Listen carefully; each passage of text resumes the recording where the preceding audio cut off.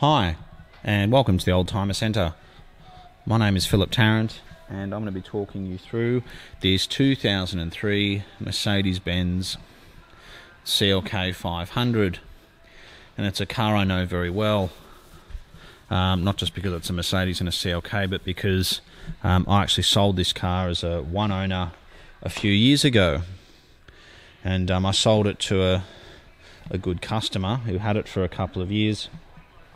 And he traded it in for a four-door E500.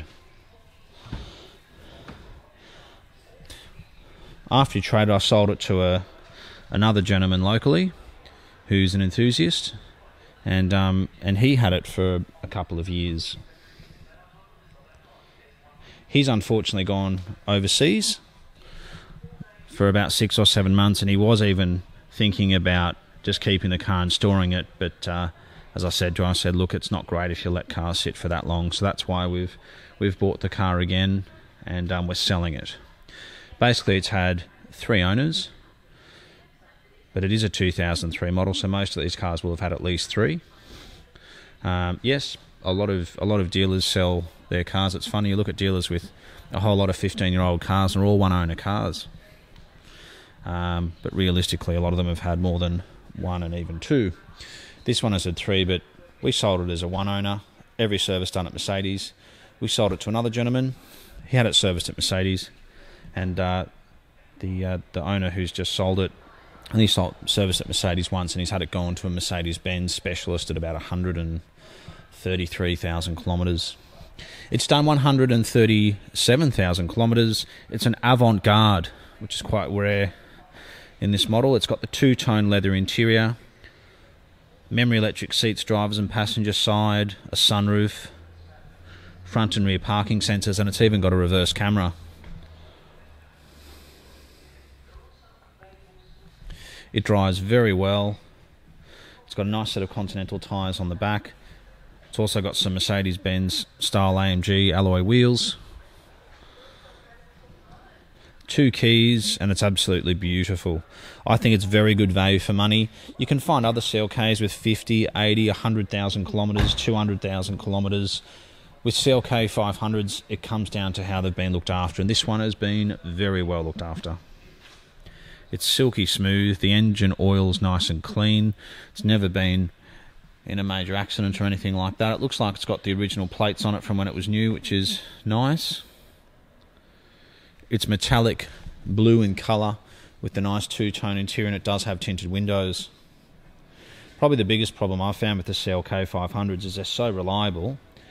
It's got the 113 5-litre V8 engine, coupled with the very reliable 5-speed transmission. But unfortunately they are so reliable that a lot of people don't service them properly. It's a car, you could probably buy this car now and drive it for 3 years and not change the oil, not service it, not do anything, just put fuel in it. And I'm sure you'll have no issues. The only issue is after that, when you service it after 3 years. That's when you start to have problems. But this has been consistently serviced all the way through.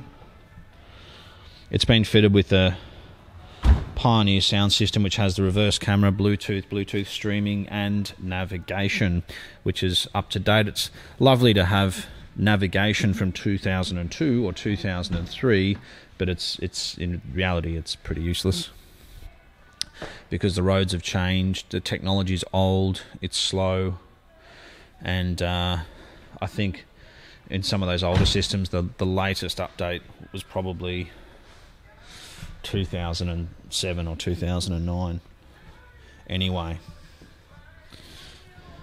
So I mentioned the parking sensors front and back, they were standard.